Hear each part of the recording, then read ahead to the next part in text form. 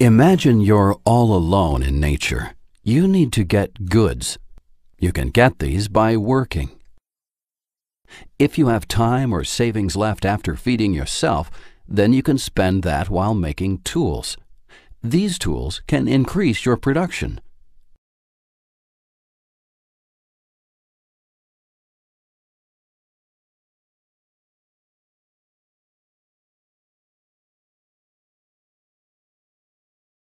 You come across another person. He has different skills and a different environment. What the two of you can do is that each spends his time doing what he is best at, and then you trade with each other, making you both better off. This means you'll be important to each other. After you've specialized, those skills will keep improving. A third and fourth person show up. You'll only do a trade if you think it benefits you. Someone has to offer you that good of a price where you can stop making it yourself, and that is based on your skills, environment, and wants. This is the way all can coordinate their production, which they can also keep adjusting over time. Becoming wealthier here is a case of producing and trading a lot of what the others value. Interfering with the work or the trading of the individuals means there will be less to trade, or it will distort the coordination of work in the group. To prevent this, the concept property can be adopted. It means what you make out of nature becomes yours, and you're free to trade it. You can choose to hold your property in common ownership with someone else, but it means you stop checking if you're materially benefited between you and that person, which would be the case under trading.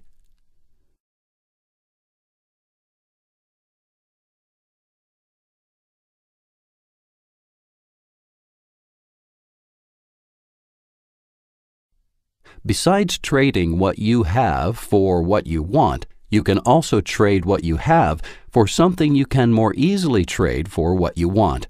This is an indirect trade, and it results automatically in one good outperforming all other goods in facilitating trade. This is then the money. Over time, the economy changes, and likewise, what the money is changes. When a money has emerged, you buy and sell in terms of the same good, so calculating profits and losses is much easier, as well as predicting your income if you make something else.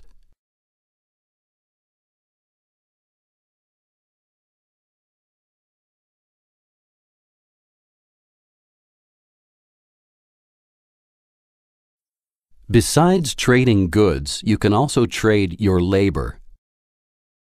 An entrepreneur invests in labor and goods in the hopes of making profits. The laborer earns a steady, positive wage.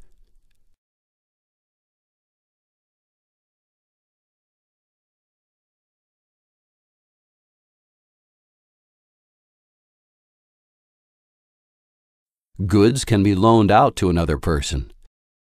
Interest is the price paid for it.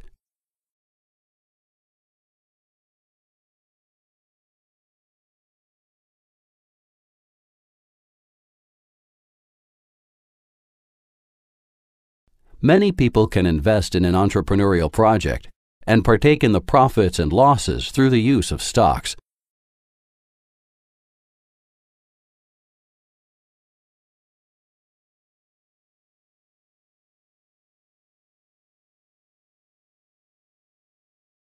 Insurance is a trade where one party assumes a specific risk of another party. The customer pays a surplus over the averaged estimated payout.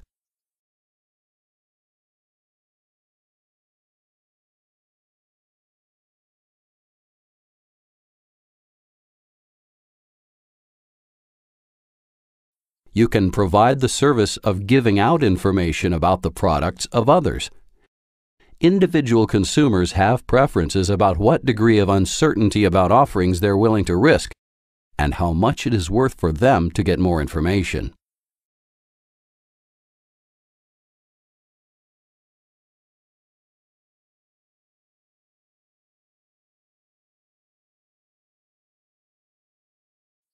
You can buy weapons and hire others to protect yourself against crime.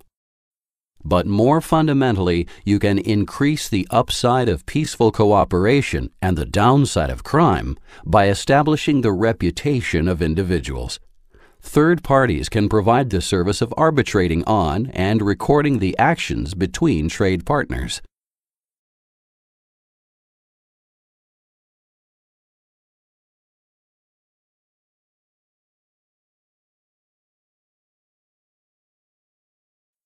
Property ownership helps preserve the environment and use it efficiently in a number of ways.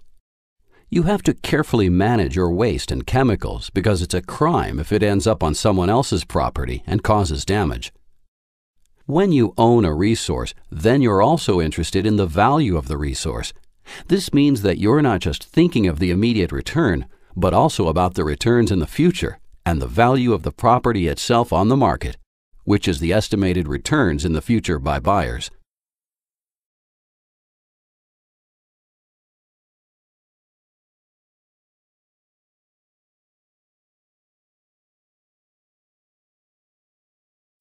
Socialism is not peaceful trading and sharing under property rights, but a forceful grab of all resources in a certain area by a central power. Production and trade no longer determine ownership. All information from prices disappears. So who is better comparatively at doing what?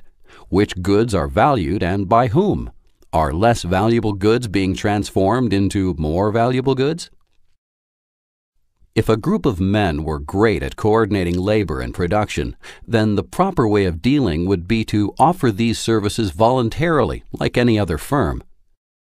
Resorting to violent aggression is an admission that the well-being of the individuals they are dealing with is not valued.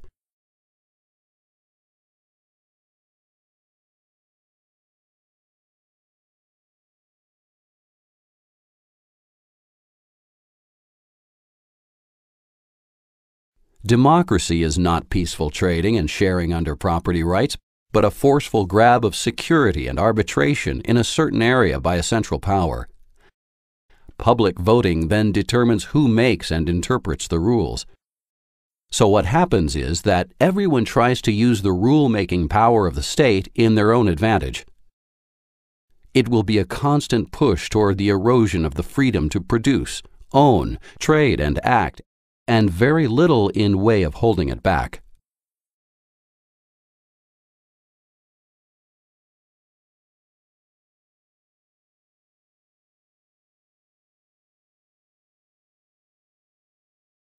Copying an idea or piece of information from someone else is a peaceful act. It does not harm the physical integrity of the property of another. In fact, it is one of the most important ways that producers have to create beneficial offerings, because they can see what works and doesn't work, and produce what does work cheaper or build upon it in a new way or a new place.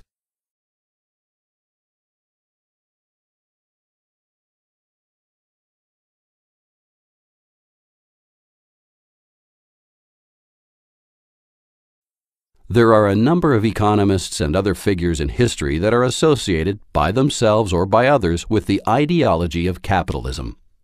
Among these are Adam Smith, Ludwig von Mises, Friedrich Hayek, Ayn Rand, and Milton Friedman. However, all five were not for individual sovereignty and a voluntary order where security, arbitration, and reputation are goods traded on the market. Instead, they advocated a rulership of some over others in the name of peace, a glaring contradiction incompatible with capitalism. On top of this, Smith was also for the monopolistic state to produce roads, bridges, canals, harbors, coinage, a postal service, hallmarking of gold and silver, quality regulation of wool and linen cloth, regulation of paper money notes, regulation of bank trades, public and compulsory education, publicly funded religious instruction, protection of intellectual property, and more. Hayek was for the state production of roads, education, a social safety net, theaters, sports grounds, certification of professions, building regulations, food regulations, factory safety and health regulations, restriction on the sale of dangerous goods, including drugs, and more. Friedman was for the state production of roads, city parks, and the protection of intellectual property. And if a state had a central bank, which he did finally end up being against, he advocated it steadily inflate and intervene heavily during a depression. Rand was for the protection of intellectual property. Mises did not advocate additional state interventions.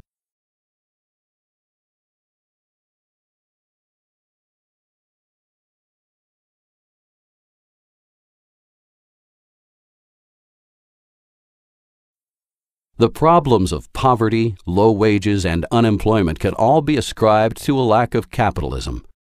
The only way for people in those circumstances to become wealthier in a sustainable way is to allow them the freedom to be productive, so they can use their human capabilities in ways that they and others find beneficial. If you look at the areas where people are the poorest, you will no doubt find enormous restrictions on all industries, from farming to healthcare to factories and money, in the strength of their property rights, from buying to exporting, and in their freedom to travel and relocate.